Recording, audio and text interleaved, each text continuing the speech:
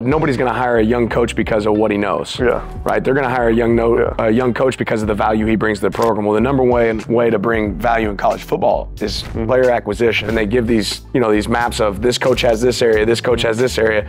Well, I found the map. Nobody had Kansas, right? So I was like, I'm going to be the best recruiter in Kansas JCs, and I'd work the phone every single day. But just selling yourself every day as a coach. I ended up signing a couple guys that started for us there at ASU, and I think down the road where that paid dividends is Mike Norvell gets his first head coaching job, and he says, okay, Dan was on the other side of the ball, but I know he's going to sign players. I know he's going to work hard. Kirby Smart hiring you because he knows what you're going to do from that. But for me, that's always the number one way you can provide value in college football is bringing players on board.